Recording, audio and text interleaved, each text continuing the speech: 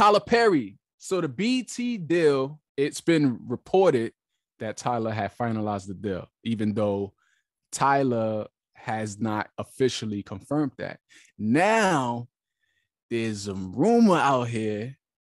Come a little close. Turn your radio down. We don't want everybody to hear this. There's a little rumor out here that the deal is not actually finalized because of the price. They're saying it has a $3 billion price tag on it.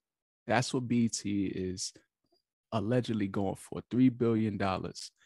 And it's being reported, there's a rumor that Tyler is like, hold on now.